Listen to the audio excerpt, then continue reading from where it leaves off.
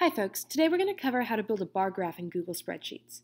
Bar graphs are used when your independent variable is qualitative, that is to say it falls into neat categories, while your dependent variable is quantitative, that is to say it's measured in numbers. In this experiment, I have an independent variable, which is the weight of the canisters. It's separated into categories, it's qualitative. My dependent variable, the velocity, is quantitative, it's measured in numbers. The first thing I need to do is figure out what bars I'm going to have on my graph. What I want is to have my average for each category graphed. That means I'm going to have one bar that shows the average velocity for the half-empty canister and one bar that shows the average velocity for the full canister. Then I need to write down the labels that are going to go on each bar, and beneath them I'll write the average. So my first bar is going to be labeled half-empty. Underneath that, my average is 2.09. My second bar, I'm going to label full, and beneath that, I'll write the average, which was 2.19. Once I've set that out, I'm going to highlight both the category label and the number for the first bar on my graph. Then I'm going to move my mouse cursor up towards the top and click on this little graph button.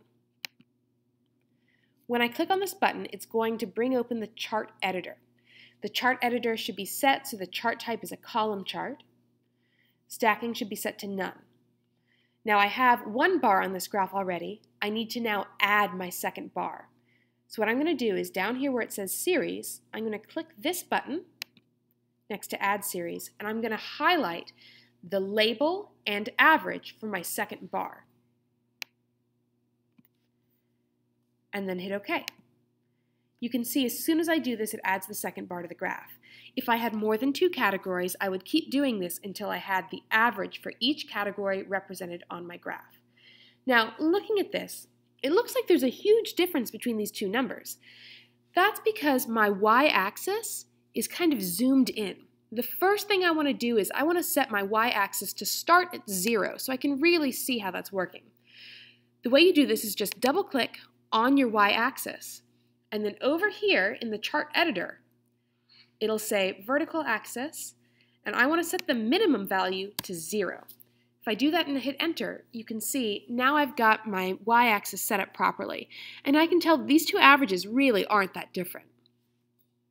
Now there's a lot wrong with this graph. Right now it doesn't have a title, it doesn't have labels, my x and y axes aren't labeled properly, so there's a bunch I need to fix. So let's start by fixing my axis labels. Over here under Customize, I'm going to go to Chart and Axis Titles. If I click on that and set this to Chart Title, then there's a box right here for me to type the title of this graph. The title of the graph should be descriptive. It should be really clear what exactly your experiment was about just from the title of the graph. So for this experiment, I'm going to call it Velocity of Falling Canisters. And then when I hit enter, this will appear on the top of the graph. So I now have this information. I also want to add in a y-axis label and an x-axis label. So let me change the type here to horizontal axis title. And then for my horizontal axis title, I'm going to type in what my independent variable was, what those categories were. So here in this experiment, the thing that I manipulated was the weight of the canisters. So I'll just type in weight of canisters. And you can see that now appears on my graph. I also need to change the y-axis. So again, I click next to type, set this to vertical axis title, and for my vertical axis title, I'm going to type in what the dependent variable was. So on this graph, my dependent variable was the velocity of the canisters. So I'll type in velocity, and it's also really important that you include the units that you measured this in. So here, my units were meters per second. Now there's a few more things I want to change. I'd like to have these labels actually go underneath the bars. So what I'm going to do is on the graph, I'm going to click on my legend, and then I'm just going to change this so the legend's position is set to bottom. Now I can see, oh, the blue bar is my half empty, the red bar is my full. Now there's one more thing I want to do, which is I want to add error bars to this graph.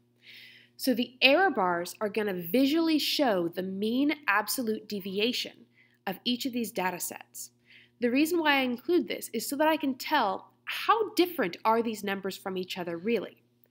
So the first thing you're going to need to do is you need to make sure that you've already calculated your mean absolute deviations. And over here I have my mean absolute deviation for my first bar, my half empty one, was 0.47, while for my second bar, my full one was 0.44. Then I'm going to click on one bar on the graph. So I'm going to click on my half empty bar.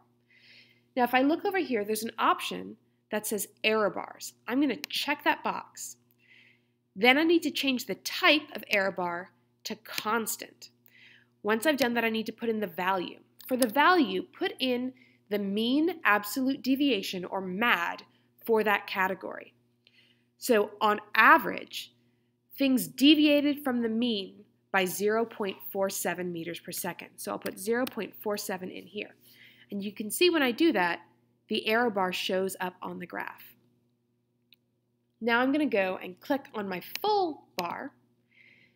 And again, I'm going to check the box for error bars, set it to constant, and change the value here to 0.44. Now, what I want you to notice looking at this graph, those error bars you can think of as, if I were to redo this experiment, I wouldn't necessarily get the exact same average, but I'd probably get a number somewhere in this range. Looking at these two bars, you can see that those error bars overlap a lot.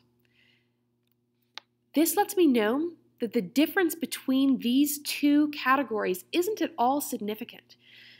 These two bars are essentially showing me the same value. There isn't really any difference in the velocity of the canisters that are falling when they're half empty versus when they're full. Once I've done all this, I'll just exit out of the chart editor, and I have my graph. From here, it's just a simple matter of Control-C to copy, and then Control-V to paste it into your lab document.